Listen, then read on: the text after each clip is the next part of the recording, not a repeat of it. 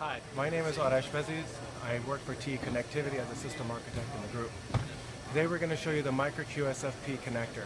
It is part of an MSA with multiple companies.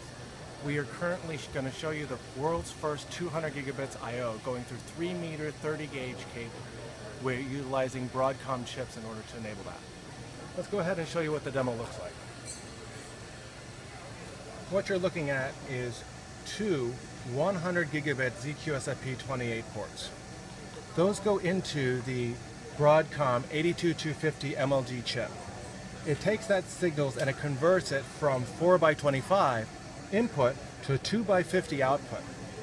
Those two chips, those two 2x50s combine into the microQSFP to give you 4x50 or 200 gigabits of live traffic going through 3 meters of this cable.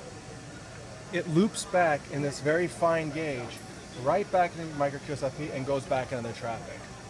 At this point, we take that data and we look at a slice histogram of what the data looks like from the different I slices, so we look at the jitter between the points, but we also look at what our bit error rate is.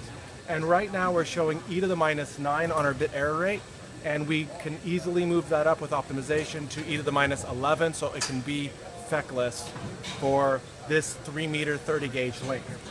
The final thing to take note is clearly with the spec limits of IEEE, e to the minus 9 with margin past 56 gig PAM4 numbers.